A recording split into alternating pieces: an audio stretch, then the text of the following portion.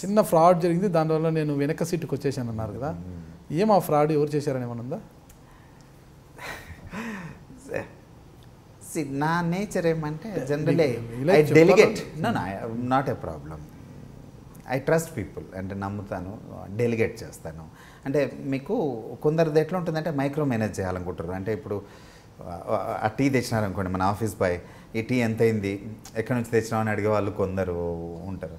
కొందరు ఎలా ఉంటారంటే సపోజ్ ఫర్నిచర్ అంతా నువ్వే పోయి కొనుక్కొని రాపో అని చెప్తారు. తెచ్చినాక బిల్ పెడితే సంతకాలు పెడతాను. అది నేను రెండో కేటగిరీ. అంటే ఐ డోంట్ మైక్రో మేనేజ్, కొంచెం డెలిగేట్ చేస్తాను. పీపుల్ నేను నమ్ముతాను. నమ్మి నువ్వు ఇది చేయగలవా చేసేయి, ఒక్కొక్కసారి హానెస్ట్ మిస్టేక్ జరిగిన నో ప్రాబ్లం అనే టైప్ నేను. ఆ ప్రాసెస్లో ఏమైంది, ట్రస్టెడ్ పీపుల్ కొందరు అడ్వాంటేజ్ తీసుకున్నారు.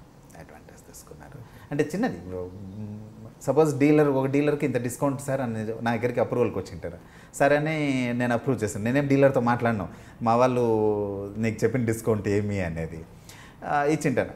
నేను సపోజ్ ఒక 10% ఇచ్చినాను అనుకుందాం, వీళ్ళు డీలర్కి 8% చెప్పినాను అనుకుందాం. 2% గోస్ టు దేర్ పాకెట్ అనమాట. సో అలాంటిది జరిగింది అంతే. అయితే ఇట్స్ నాట్ అబౌట్ ఎంత డబ్బు పోయింది అనేది కాదు ఇష్యూ. ఎవరినైతే మనము ఇయర్స్ టుగెదర్ నమ్మినాము, నమ్మకం, డబ్బుతో ఇది కాదు, ప్రామాణికం కాదు, నమ్మకంతో. ఇప్పుడు ఏమవుతుంది, నేను చేస్తున్న పద్ధతి తప్పు అనేది నాకు ఫీలింగ్ పడిపోయింది. ఇట్లా ఇది తెలిసిన పొరపాటు, తెలియనివి ఎన్ని జరిగినాయో, అరే నా వల్ల గ్రూప్కి ఇంత నష్టం జరిగింది అనే ఫీలింగ్ పడింది. దాంతో ఒక 2 years నేను బ్యాక్గ్రౌండ్లోనే ఉండిపోయినా. 2-3 years let's యూజ్లా handle things. I was doing my work, పని చేస్తున్నాను. కానీ అంతకుముందు మాదిరి సోల్ ఆ స్పీడ్ అవన్నీ పోయినాయి, తగ్గిపోయినాయి. 3 years, మళ్ళీ 2-3 years తర్వాత మళ్ళీ ఐఎమ్ బ్యాక్. ఇక్కడ నాకు 2 అంశాలు గుర్తొస్తున్నాయి. ఎవరినైనా కూడా మీరు వెంటనే అలా నమ్మేస్తా అంటారు, మళ్ళీ చివరిలో నాలుక ఖర్చుకోవడం అనేది ఒక ఇదైంది. ఎవరైనా అలా నమ్మేది ఎందుకలా.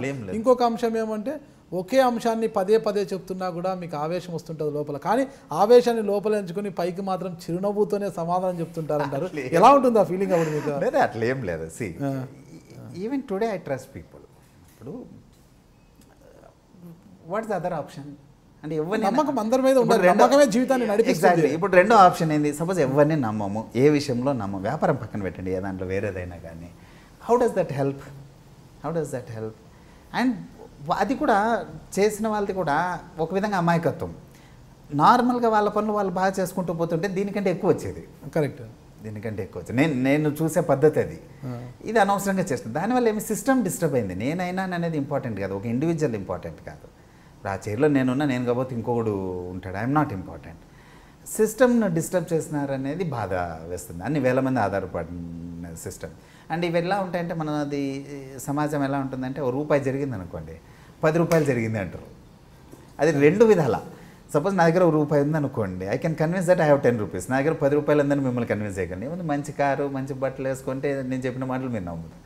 అదే ₹1 తక్కువ ఉండి మిమ్మల్ని వచ్చి అడిగినా అనుకోండి, ₹1 తక్కువ ఉంది నాగరాజు గారు ఇవ్వండి అని, మీరు బయటికి పోయి 10 మందికి ఏమన్నా, శ్రీధర్ రెడ్డి డబ్బులు లేవు ఈ మధ్య అసలు బాగాలేదు, దొంగతనం జరిగిందంటే ₹1000 ఉంటే 10,000 పోయాలి. చంద్రబాబు నాయుడు గారు ఒకరోజు దీక్షకి ఖర్చు అయితే అయ్యింది, అది ఎంత అయిందని తెలిసి 30 కోట్లు ఒకరు అంటారు, 40 కోట్లు ఒకరు అంటారు, 50 కోట్లు అంటారు. అది ఎవరు రాసుకోవచ్చు, ఎవడు ఇమాజినేషన్ వాడితే ఇందాక చెప్పినట్టు. అది అప్పుడు ఏమవుతుంది, అది సిస్టమ్ మీద ప్రభావం చూపిస్తుంది. ఎట్లా చూపిస్తుంది అని అనొచ్చు మీరు. సపోజ్ బ్యాంకర్స్ కూడా నమ్మినారు అనుకోండి, బ్యాంకర్స్ దృష్టికి కూడా పోయి, అరే వీళ్ళు సరిగ్గా హ్యాండిల్ చేసుకోలేరు, అది ఇదే, they will stop supporting you. అంతే, they will stop supporting. So ఇట్లా అంటే, సో కమింగ్ బ్యాక్, ఇందాక మీరు అడిగిన 2 క్వశ్చన్లు, ఎవరన్నా పదే చెప్తే కోపం వస్తుంది, లోపల పెట్టుకుంటా అంటే ఎట్లేం లేదు, కోపం బాగానే ప్రదర్శిస్తారు. చిరునవ్వుతో సమాధానం చెప్తుంటారంటారు. అది లేదు అంటే, సి జనరల్లీ ఐఎమ్ హ్యాపీ, అంటే generally I look happy at least. చిరునవ్వు ఎప్పుడు మీ పెదవుల పైన ఉంటుంది అంటుంటారు. అది ఇంక అదేదో అంటారు చూడండి, మ్యానుఫ్యాక్చరింగ్ డిఫెక్ట్ అంటారు చూడండి. డిఫెక్టో పాజిటివ్ నాకు తెలియదు, కానీ some are bond that way. Pulivendula కదా, నవ్వడం ఒక యోగం ఉండొచ్చు.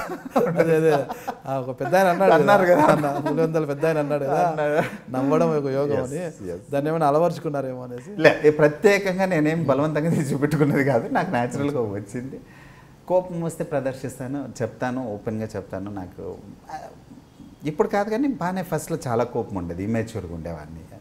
తెలియదు కదా ఇప్పుడు మన బ్యాక్గ్రౌండ్కి మనం పోయి ఇందాక చెప్తాం చూడండి, మనం ఏదో చదువులో ఫస్ట్ రావడమో ఇంకోటి రావడమో అది గొప్ప అని అనుకుంటాం, కానీ దాట్స్ నాట్ లైఫ్. అది మళ్ళీ తెలుస్తుంది.